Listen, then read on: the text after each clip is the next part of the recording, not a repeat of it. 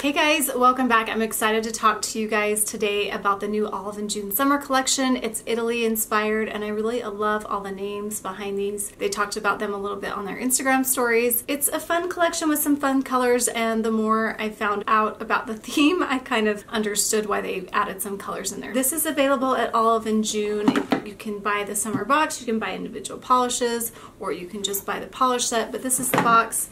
For this collection, it comes with this cute pouch here that's really fun and summery with all the things you need to make the perfect manicure. I use all their tools and everything. If you are new to Olive and June and you want to buy a mani system, you can use my code OJGopolished20 for 20% off of that, and you can add whatever polishes you want in with that kit. But it also comes with this remover pot, which I love to use when I'm swatching, because if I just want to fix one nail, I'll just clean that nail off and it won't mess up all my other nails with the cotton swab or ball with the cotton round. So I really like their remover pot.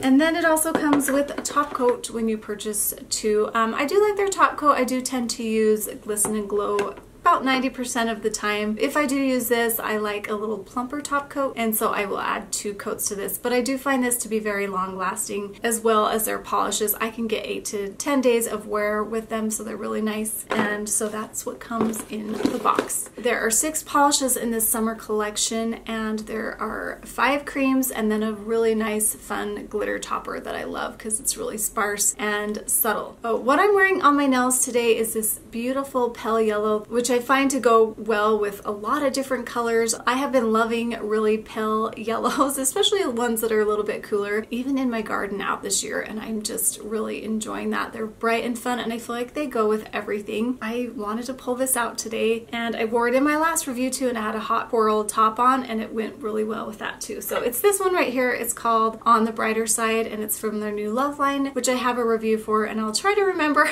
Sometimes I forget to put links down below of this. But if I forget, it's just in my video lineup. Okay, so let's get into it. These are all mid-tone shades, which are really fun. I had a hard time knowing which polish to start with because I usually start with the lighter colors, and these are all kind of mid-tone. But I'm going to start with this fun grass green. This one is a beautiful shade called Bocce Ball, which is an Italian game that you play on the lawn, and I like these kind of grassy green polishes. I love the color of this. It's a little bit cool toned. We'll see if this makes it in my favorite green polish video that I'm going to be doing hopefully next week. I love the shade of this one. Now the formula is quite a bit sheer, so you'll have to decide if you like the formula or not. I wouldn't say it's a sheer, but it's kind of close. It's more of a crelly, so a cream and a jelly polish kind of mixed together. So it's a little bit buildable, more buildable than a sheer, but it's going to take you 3 coats to make this one opaque. So some of you might not find that to be worth it, but I really think it is worth it for me for this color because I think it's a nice color. So let's get into the comparisons. We have ORLY Plastic Jungle, and that one's close, maybe a little bit more lime. It does have a much better formula, or I should just say a different formula, because this one is meant to be like an opaque cream.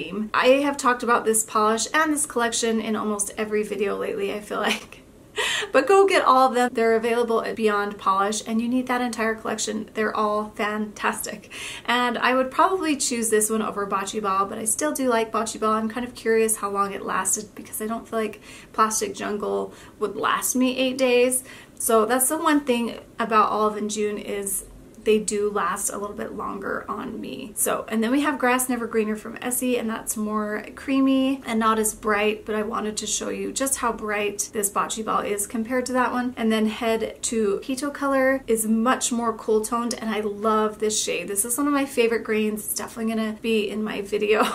I'm giving a lot away about that video, but anyway, such a great green. Probably one of my favorites ever of a green. This will, at least for summer. So I like this one too. I just love these fun, bright greens. I was going to compare it to Lime Fizz, but that one's much more lime, so it's not at all close. I felt like the polishes that I put in for the comparisons were quite a bit closer than that one, but I just thought I would mention it. I'll let you decide if you want to get this one or not. And then we have a color that I thought was kind of unusual for them to throw in here because I do feel like it's more autumn, but then when I found out the theme and what it was for, then I liked it quite a bit better. And it's called Flower Pot, and that is exactly what it represents, is like flower pots on the porches in the Mediterranean, and I thought that was super cute. And so that's why they added this terracotta orange color for summer. It does have a sheer formula. There were times I could get it opaque in 2 coats and times that I had to do 3, so it's going to depend. A lot of Olive and June polishes are a little bit more sheer, but I think that is kind of due to what they have in their polish to make it a little more long lasting, and I'm just assuming that's kind of the case. So you have to just decide what you want to have in your polish. But this one is a little bit more sheer, so it does give it that kind of squishy look,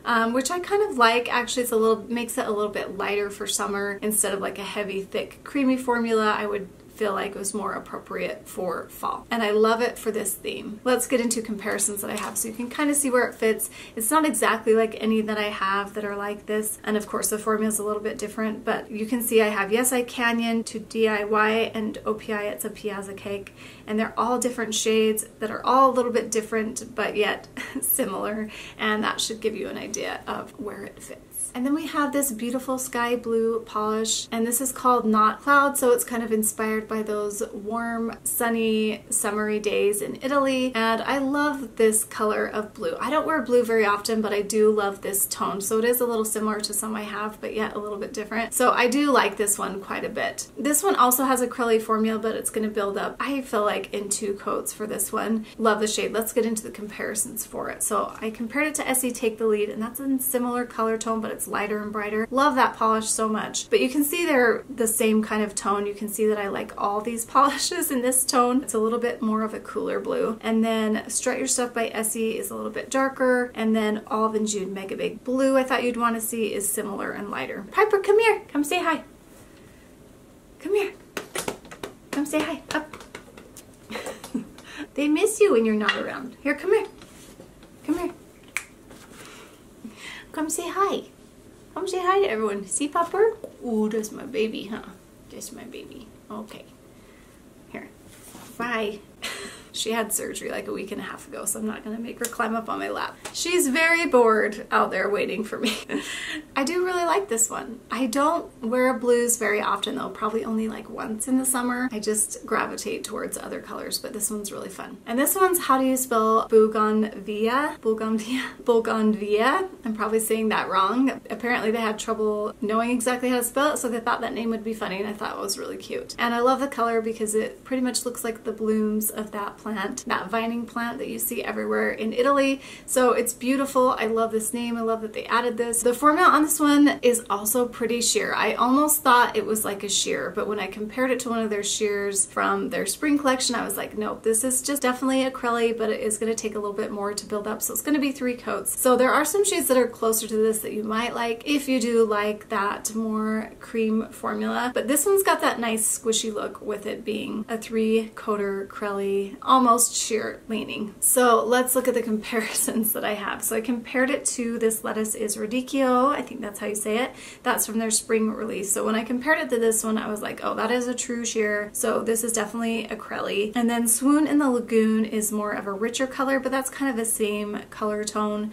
And then Olive and June TLG is a little bit more purple. But honestly, Essie has quite a few shades like this that are within this range that I think are going to be kind of close. So you might have something similar to this, but if you like that kind of curly, squishy look in a formula and a polish that's long lasting, then you're gonna like this one. And then we have House of Olive and June, and it's this nice, vibrant purple with like a hint of blue, so it's a little cool, little more cool toned, and it's a pretty color. And I guess this is supposed to be inspired by the 90s high fashion houses in Italy. I've never been to Italy, but this is inspired by, and I really like this color. I love colors like this, especially as we get to the end of summer. As we transition into fall, I like to go for these kind of bolder purples and blues. This one also does have kind of that acrylic formula. It's going to be opaque in 2 to 3 coats depending on how you apply it. And it is similar to other colors that have been my favorites for a while, and some that are older that I haven't talked about in a while. For example, Sweet Retreat is a little bit more opaque and a little more blue and darker, but it's pretty close. That's probably the closest that I could find. That one is such a good color, and it's super old, and I have haven't pulled it out in a while, but it's such a great one. So I'm glad to see that this one's a little bit close to that. And then CNH is more blue, and then OPI, Oh You Sing, Dance, and Produce is more blue as well. So I love the color of this one. I think it's so fun. Then we have Star Shower. This kind of goes with Cosmic, but this is the more like rose gold version of it, and I really love it. It totally reminds me of Fairy Dust. Was that a Northern Lights polish?